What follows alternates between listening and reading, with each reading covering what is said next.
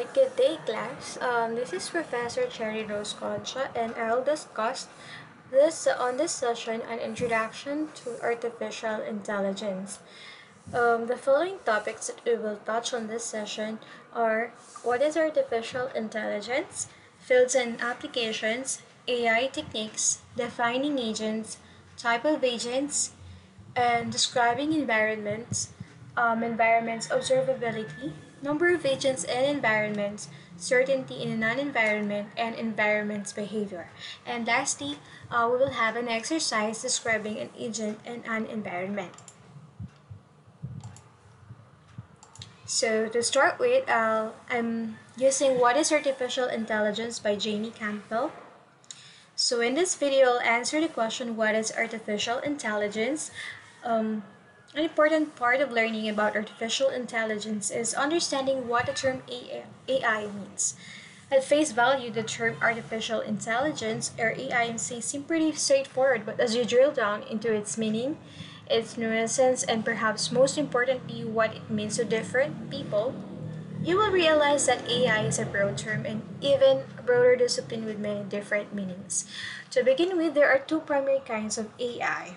So we have artificial intelligence, or AGI, and artificial narrow intelligence, or ANI.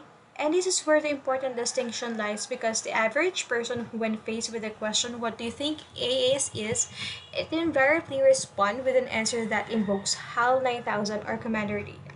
So, HAL Commander data is an artificial fictional character that it's a 2001 movie. So if you search on HAL 9000, you're gonna see it's a fictional artificial intelligence during 2001. Okay, so let's proceed.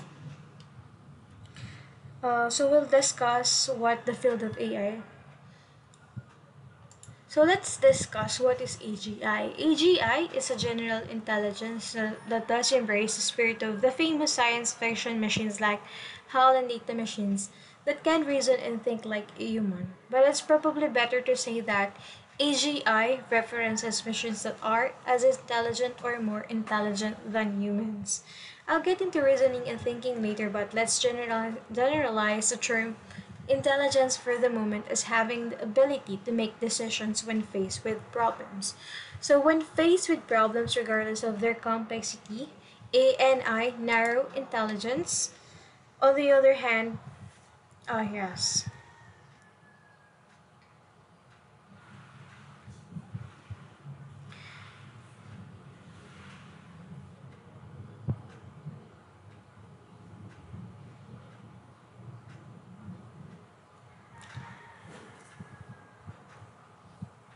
So NI, narrow intelligence, on the other hand, that refers to the machines that are designed to perform specific tasks like recognize a language or drive a car.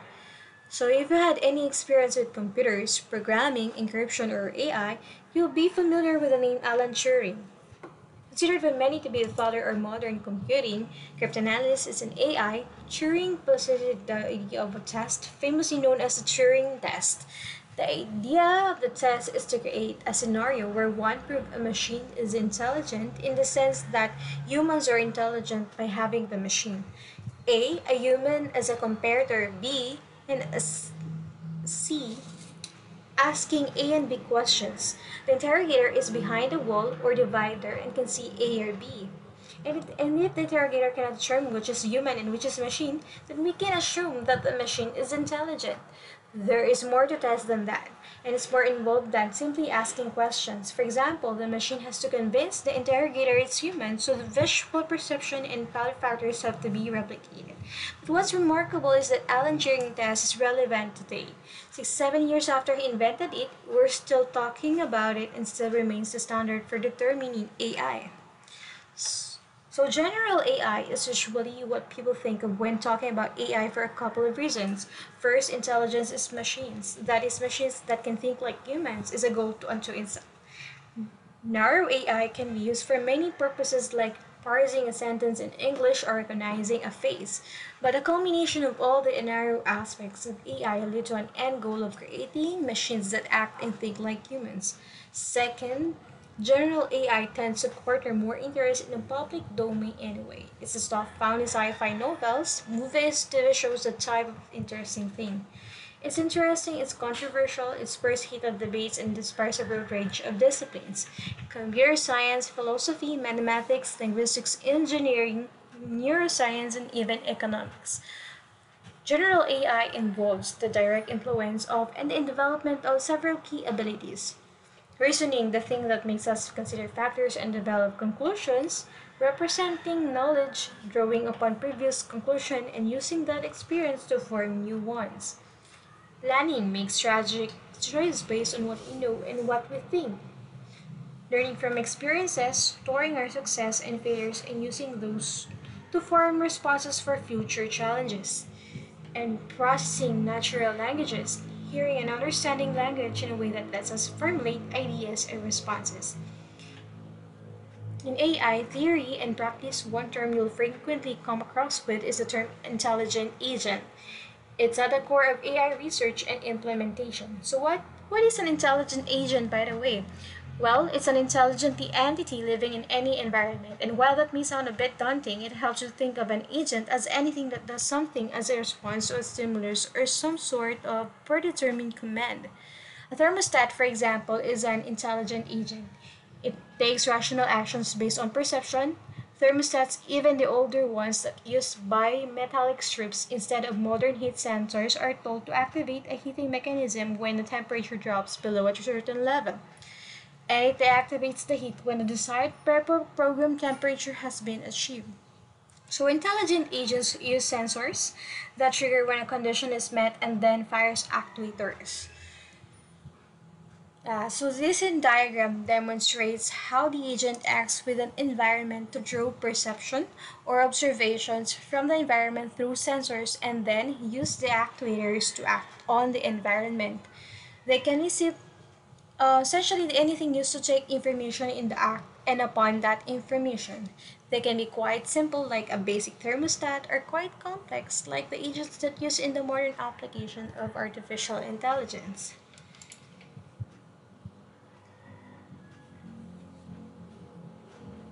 Alright, so our next topic is fields and applications of AI. So in this video, I will describe some of the fields in artificial intelligence research and their applications. So AI is a popular field to be in. It impacts virtually every industry and ultimately every person that interacts with artificial intelligence, which is most of the world today. So if you call your bank and interact with an automated phone system that uses commands, if you use a fingerprint reader or a camera to log in your PC or phone, even a Google search with an autofill predictions based on your typing, use some pretty sophisticated AI. But you might be surprised at the number of disciplines that have a stake in AI research. Like, for example, philosophy is constantly challenged with questions like what constitutes knowledge and how can thought process be defined in a series of steps or rules that can be programmed. So psychology is keenly interested in determining how creature humans and other animals form thought processes and actions from thought processes. So in economics, concern itself with determining the best way to make decisions in order to maximize benefit and how to act independently in the concert within or in spite of others. So in mathematics, it focuses on turning decision processes into rules and computations that will result inaccurate results. So it deals with certain uncertainty, a tricky issue that presents a significant problem in the creation of AI. Um, so yeah, we'll deal with what is a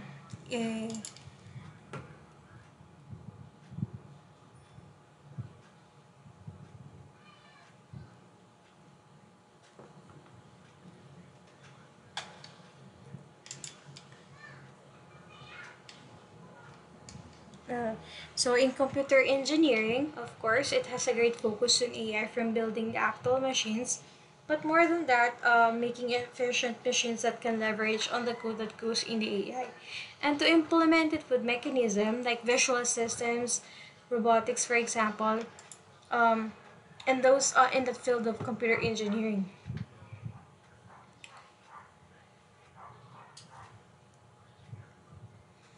And then also we have in neuroscience. So for neuroscience, it needs to understand how a human brain accepts, processes, and reacts to stimuli on a neurological level. So in AI, it can still play a part on how it is used. So there's still a way that AI can be used in neuroscience or in how the brain functions or like replicating what does a human mind do with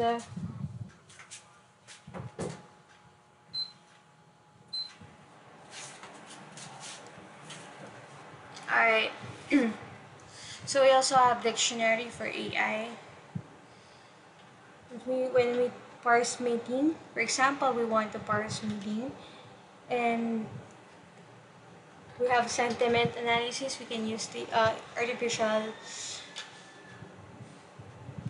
So we have AI applications that are used today, and there's an example like the gameplay, the chess. So this modern gameplay, um, and games like tic-tac-toe and checkers were good choices for computer games because they're relatively simple to program. And it didn't require sophisticated processing on the part of computer. But the chess has been a popular choice, and because it's a very strategic game with a massive amount of possible outcomes, it was well known. So it was quite tempting for programmers to demonstrate that computers could do well chess, and the earliest chess match between a human and a computer occurred in 1956 at Los Alamos Lab. So the computer won in 23 moves, but it's important to know that it was playing an amateur. Since then, there have been a number of notable human computer chess matches, but none of excuse me.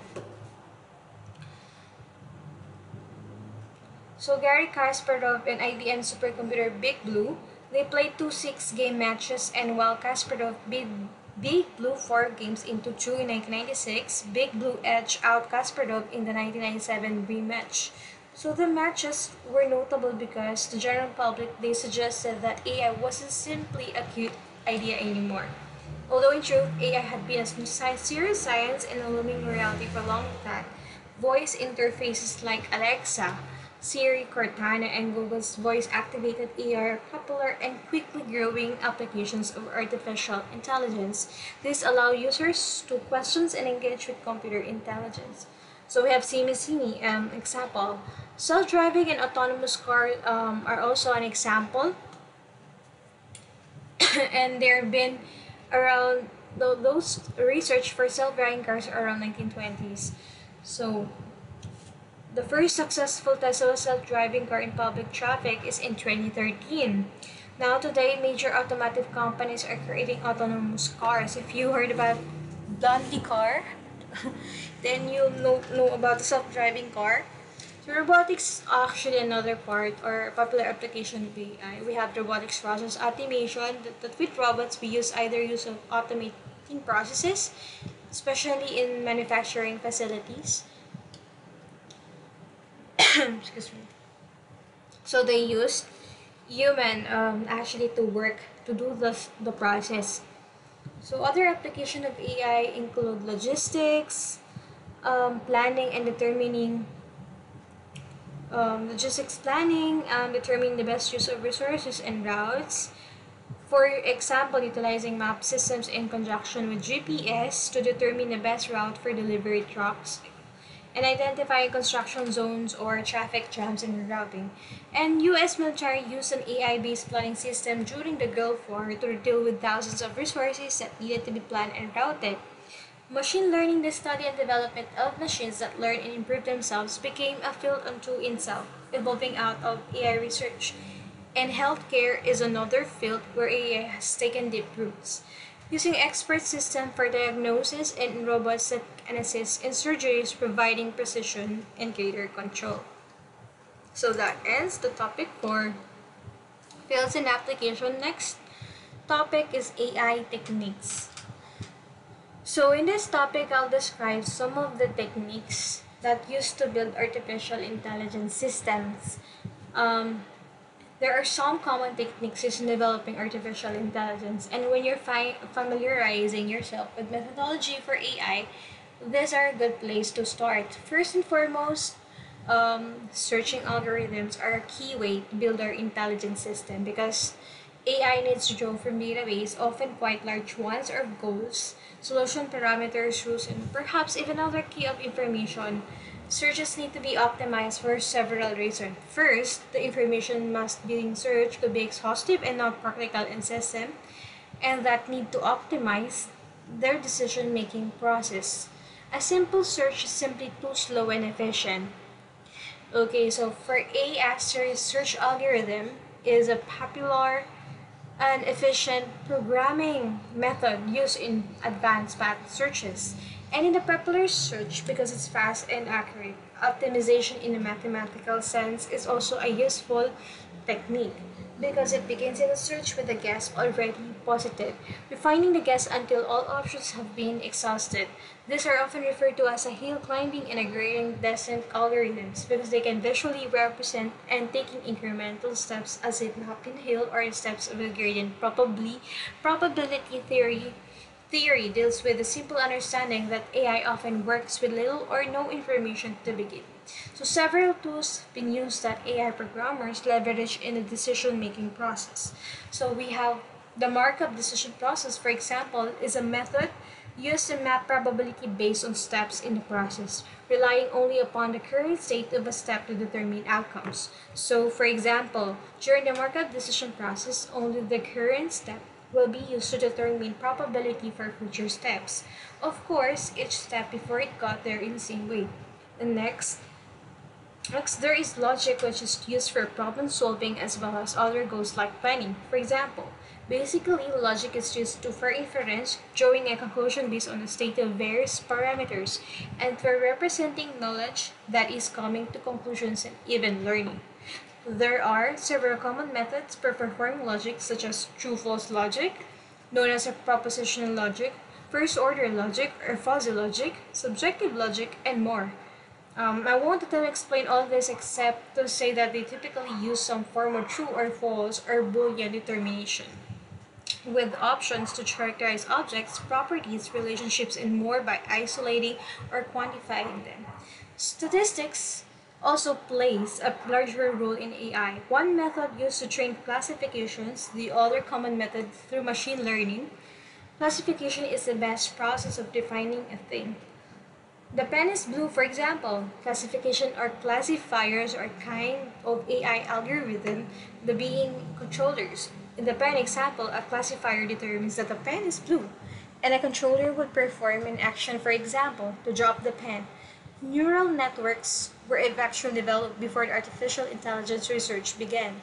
And as the name suggests, they're based on the neural model of the brain, with interconnected nodes representing neurons. The interest in neural network is based on the premise that if the human brain's decision learning processes could be replicated in a computer, then the processes could be mimicked. And while early neural networks were impractical because they were slow, the modern computer processing exponentially um, go faster than the computers in the 1960s and 70s.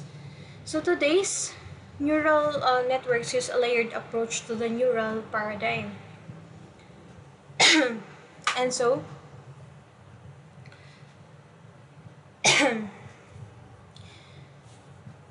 like Google and Apple, they have a leveraged form of the neural networks that called long short-term memory for all kinds of enhanced tasks, like speech recognition and language. If you notice, Google can recognize your voice and have saved searches.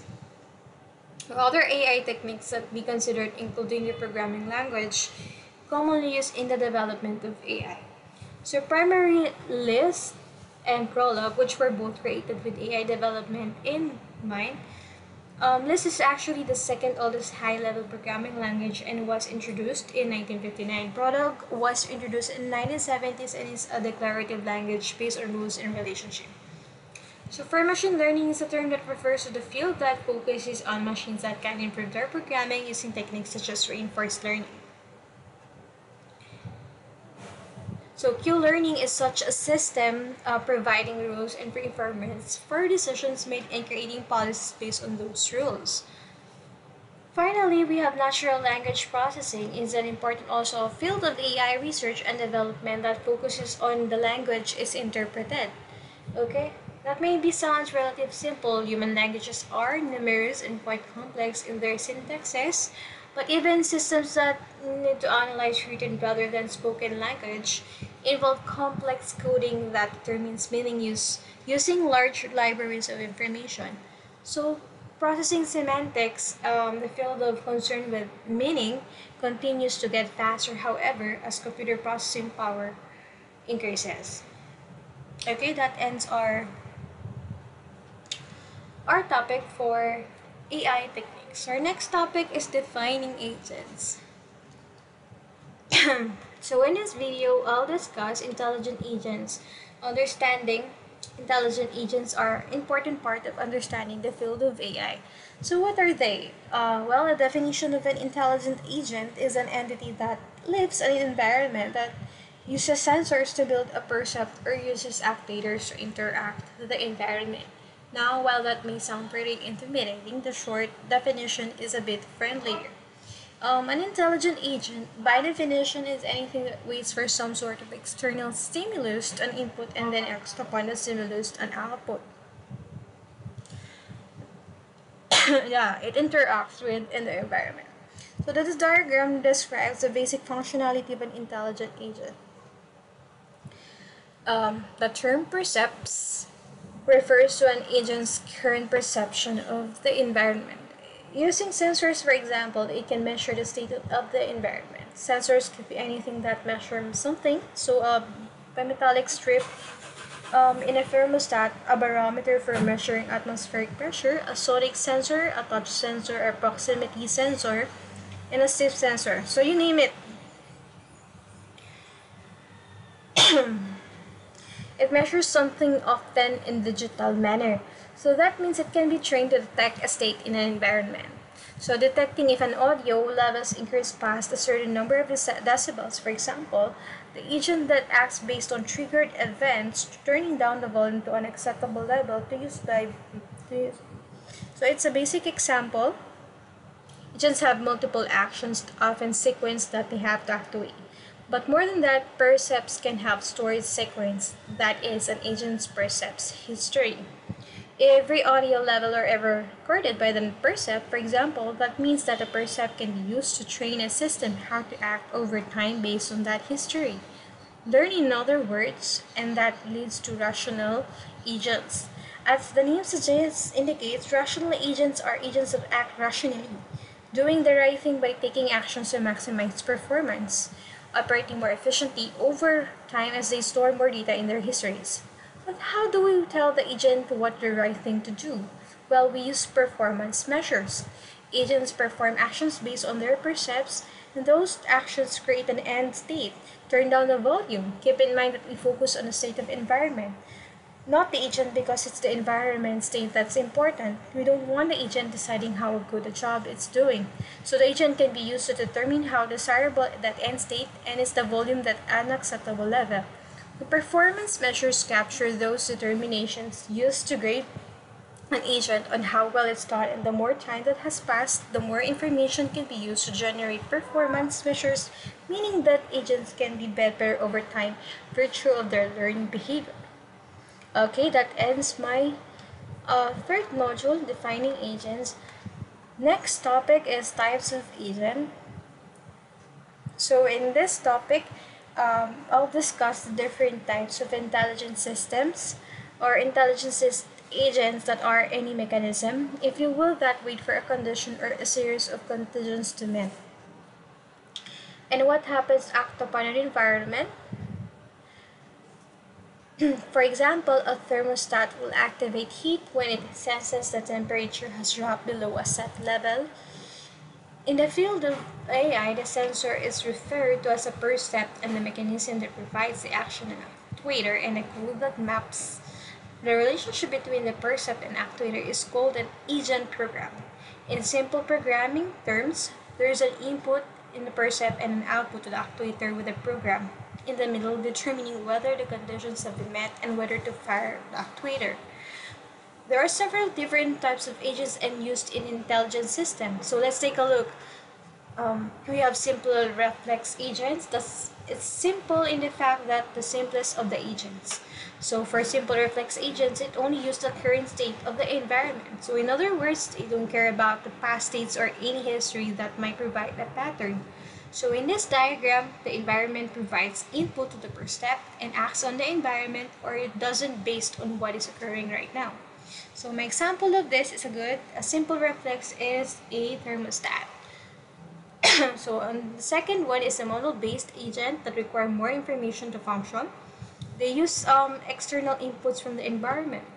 They also depend on a set of rules of observation as well understanding past of actions or history of previous actuators and their results. So it's the opposite of the first one.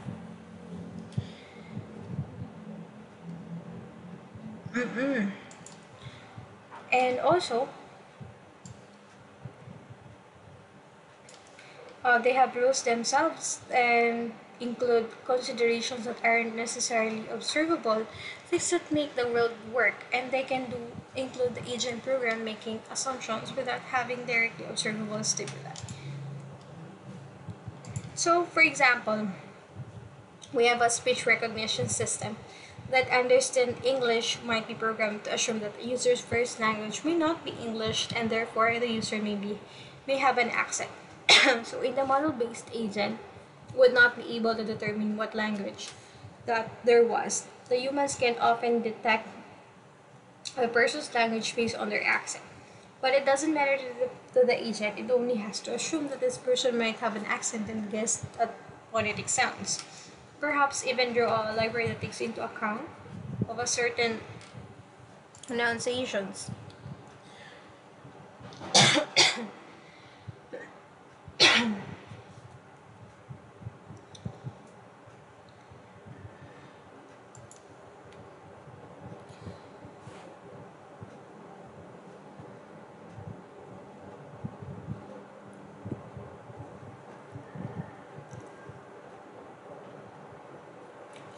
So in model agent, on the other hand, the goal-based agent, it takes the model-based approach a step further. So it's an enhanced version of the model-based. That's why there are goals, because they works in a binary state. That is, there are often more than two choices. GPS is a good example.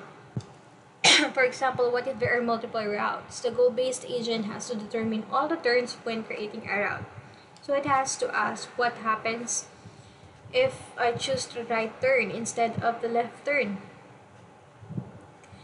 So an example of a goal-based agent is a GPS system.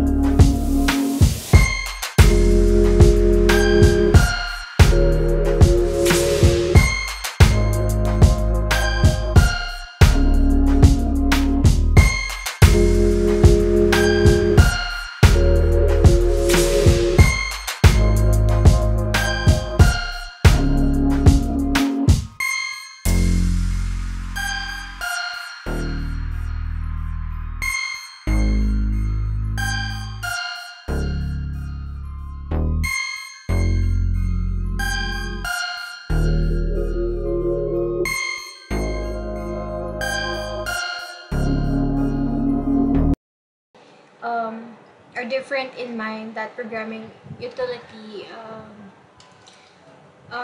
can be extremely complex and difficult. For learning agents, there are think all together, and it's pretty obvious just by looking at the model. The ultimate goal of AI is to build rational systems that learn and self-improve. So when I speak of learning in the previous models, I'm really speaking about a rudimentary ability to use past actions as a way of improving new actions. Um, so wait, let me pause this video and play it again.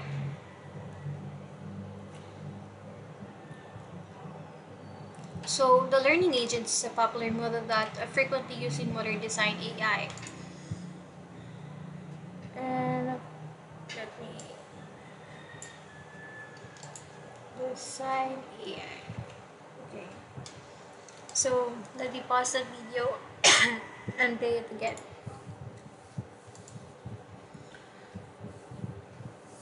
So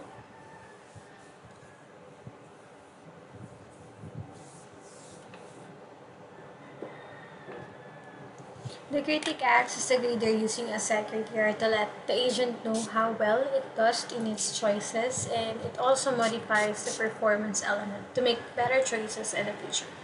So the problem generator is interesting because it suggests different ways of doing things in the hopes of finding newer and better ways of operating. So in other words, does it let the performance element have its way every time? Which makes sense because the performance elements only focus on different best not known method. But it doesn't concern itself with question, is there a way to better do this?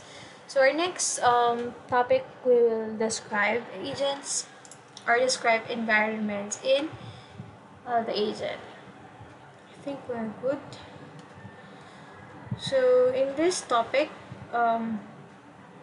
this task environment in which intelligent agents live. So intelligent agents are only intelligent in the context of their environment and the tasks that they need to perform. So in other words, an agent for playing chess can understand the rules, the way pieces can move, and what constitutes a win. But it's really intelligent if it understands how to react to other players' moves, which strategies and tactics should be used, and so on. And if you take all of the necessary components of playing a chess match, that's the task environment, components of the problem, and that the agent requires to play chess. The task environment can be broken into four categories known as PEAS, and these all have to be properly populated to design an intelligent agent. So P stands for performance, measures and goals of the agent, environment, the external environment that the agent will be interacting with and acting upon, and A, actuators, the mechanism that perform actions on the external environment, and S, the sensors input needed in order to understand the external environment. So here's an example of PEAS using the chess playing agent under performance, there are two basic conditions for continuing or ending a chess game. Have I won it? And do I still have my king? Meaning I haven't lost. I suppose you could add a third measure here to account for a draw. Under environment, you will have a chessboard and a pieces, a game clock, and of course an opponent. Actuators, if it's a physical game, played with a physical board and pieces, would include some way to move the pieces. Robotics, or if a computer-based game, you will have output representing the board and even a speaker if the agent is particularly evil and wants a thought in an exponent. Finally, under sensors, a physical board would likely need a camera so the agent can see it, and a computer game would have a keyboard and screen to moves. Alright, so that ends our describing environment module topic, and then we'll proceed with the environment's observability. So in this video, the next video I'll discuss the difference between an observable and partially observable and unobservable environment and describe this how this affect agents. Okay, so understanding the environment in which an agent operates is not always as simple as it sounds. Um, Environment can mean many things, and sometimes not everything is observable. In observable environments, however, an agent sees everything in the environment at all times. In such an environment, it becomes easy to build a mental model meaning the agent does not need any information other than what it immediately observed. Example of this is chess match. The chess playing agent needs to see the board and all the pieces both of the agent and its opponent, because that's the only way it will be able to effectively play the chess. In image analysis agent, the agent needs to be able to see an image in order to analyze it. For example, if the agent's task is to digitize a face from a printed photograph and the face on the photograph is partially obfuscated because there's a book sitting on half the face, and that you detect the face. So there's a partially observable environment. Like for example, the photo half covered by a book. In such environment, an agent must build a mental model. For example, understanding the shape of the entire face, the shape of the mouth, that there are two eyes and two nostrils, and so on. So in this scenario, it may be possible for the agent to reliably construct the face with only half the information. So other example like poker, where an agent cannot see the cards of opposing players. The Mars rover, which needs to navigate the terrain, but can only observe part of that terrain. Or a maze-solving robot that can only observe the area of the maze that is currently resides in. So unobservable environments are, as the name suggests, completely unavailable to an agent. The agent has no information about the environment, perhaps because it has no sensors to detect the environment. This isn't an awful as it sounds, but the methods such as local search algorithms, which search only local and adjoining nodes, can be used to define solutions. Example of this might include optimizing problems, where an agent doesn't know what should be done in order to optimize a node in a tree, or being inside a heavy storm where there is no zero visibility. Alright, so that ends our environment's observability topic. So let's proceed to the next one, number of agents and the environment. So in this video, I'll discuss the number of agents in a given environment that can affect the problem-solving process. So AI agents rely on a task-based environments, but the sheer scope of the kinds of tasks that can be implemented can be overwhelming. Fortunately, there are boundaries or parameters that you can use to narrow and define pretty much any task. Once you define those parameters, then you can decide what methods to use and how to create an agent. Determining the number of agents and how they interact in a good place is, in a single agent environment, the agent must perform a task by itself and only consider the task at hand. So an example of this would be an agent tasked with solving Sudoku puzzles. So another example is an agent tasked with controlling a production time. But example would be a narrower scope because once you factor many aspects of a production line, it quickly becomes complex and multifaceted and likely a multi-agent task. So let's say you have an agent that has a monitor the completed products coming off the production line, simply assuring that they are complete and flowing off the line in a steady manner. In a cooperative multi-agent environment, agents must work with other agents to achieve their goals. For example, self-driving cars that have interact with other cars that act as agents. Even if those cars are in intelligence, they still act as them. Because they move, they change lanes, and an intelligent agent must, by its programming, navigate safely on a road. And all other cars need to do the same, driven by humans or not. So a soccer match is another good example of a cooperative multi-agent environment. So another example is competitive multi-agent environment. These are where there are many agents working in naturally competitive environment, meaning there are agents that are encouraged to perform better than other agents. So there are benefits for performing better, and a good example of this is a chess match, where it's an agent benefit to perform better than its opponent. So a soccer match is also a good example of a competitive environment because every player benefits from being an effective than the others.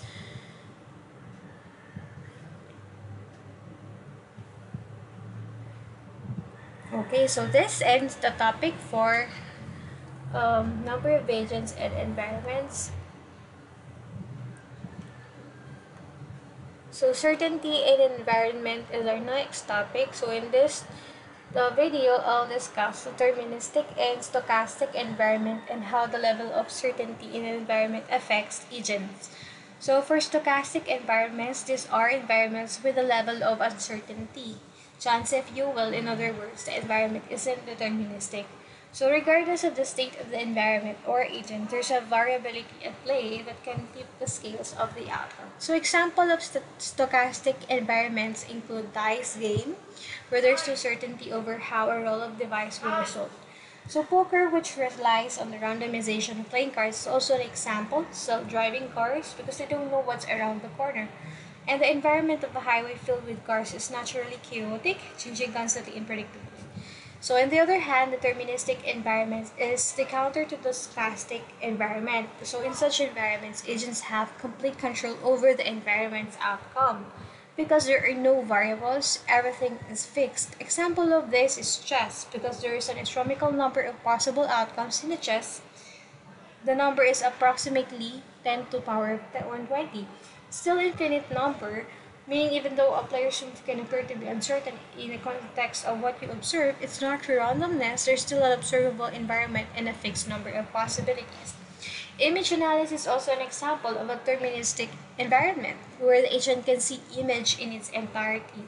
There's no uncertainty, at least in the context of the pixels being processed. So obviously, deterministic environments are much easier to navigate, and uncertainty is much more difficult. So in understatement to say that uncertainty comes with challenges.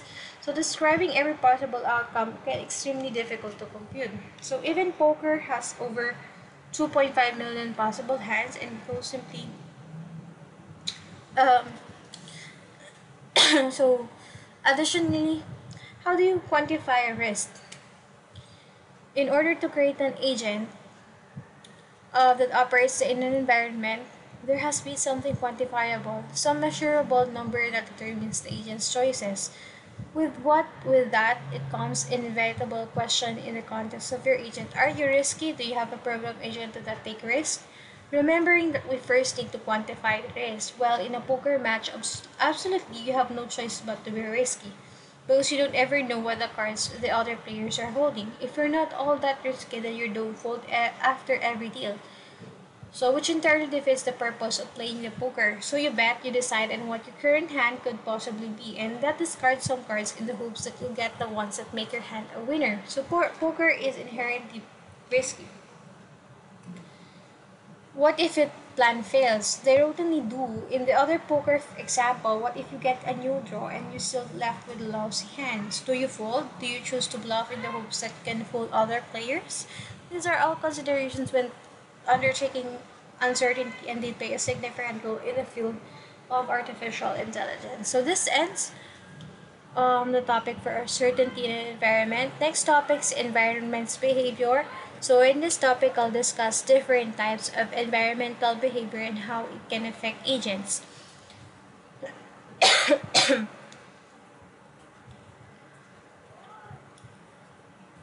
So we have developing intelligent agents that involve working with the environment. So when we talk about environment behavior, there are ways we can generalize and categorize their behavior. This allows us to choose the right agent for the job. First, we have episodic versus sequential environment. In episodic environments, states aren't connected, so different states are self-contained and there's no consideration given to other states. There's a single trigger and a single action. Actions undertaken by an agent only affect individual states or episodes, which is why we refer to this as episodic states. Example of this is include classification, a task that requires you to take one item, you classify it, then you move it to the next item. So another example is image analysis. When an image analysis agent is analyzed in a single image, it's not thinking about the image before it and the other one. So in sequential environment, there's a connection between states, which states affect the others. Example of this environment include chess, where there is a critical strategy. So another example of this is self-driving cars, having a sequential environment to deal with. So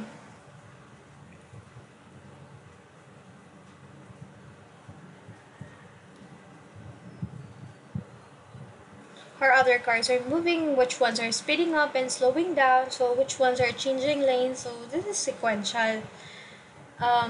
Static and dynamic environments affect how an agent must react. So in static environment, the environment doesn't change while the agent makes decision, reducing the need to make quick decision. Example is the match, where there's no game clock or solving a puzzle. So in dynamic environment, on the other hand, is the environment changes while the agents make decisions. So meaning, you continuously make decisions, and a good example of this is self-driving cars, which you have constantly reviewed the environment and react. And the video games where situations change based on the actions of the player. So we have semi-dynamic environments, or static environments where performance change over time. So like dynamic environments, agents need to make quick decisions, and examples would be chess with the clock, where an agent has a limited amount of time to move. And other examples, puzzle solving, where speed is often a metric by which you are graded. So finally, there's a discrete and continuous environment. So in discrete environment, there's a finite state of number of states in action. So examples, you move states to different states instantly. Include this is the chess with a clock and a poker, because both examples there's a predefined number of outcomes, and moves are constant determine gameplay. And in continuous state, on the other hand, there's an infinite number of states between. Actions are continuous through state. Also, self-driving cars is also a continuous state. So that's an example of a continuous state. So that concludes our environments behavior topic module. So our next is describing an agent in an environment. It's time for us to put some of that knowledge to work. So this exercise, you'll define the performance environment in actuators and sensors for a checkers agent environment. Okay, so we remind you that this will be part of the quiz.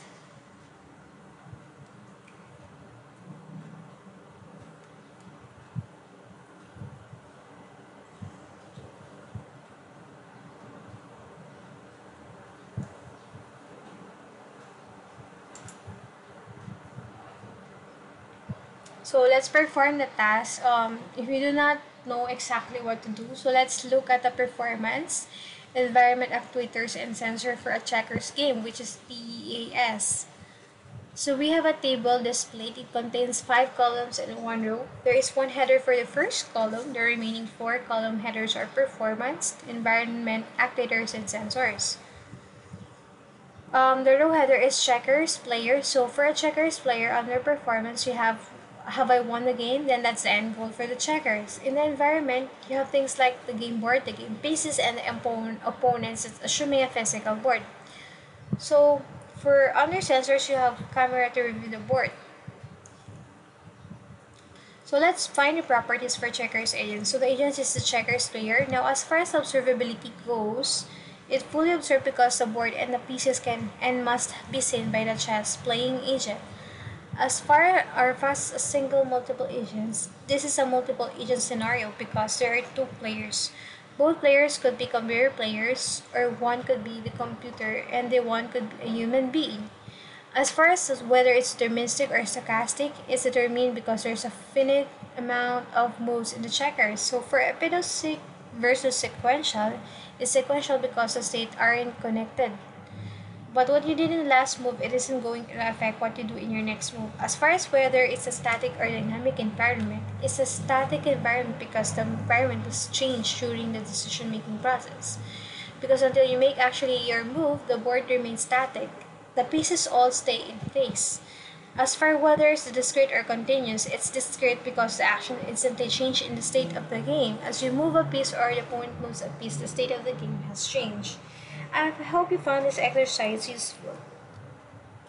Alright, so do you have any questions? That ends our module for introduction of artificial intelligence.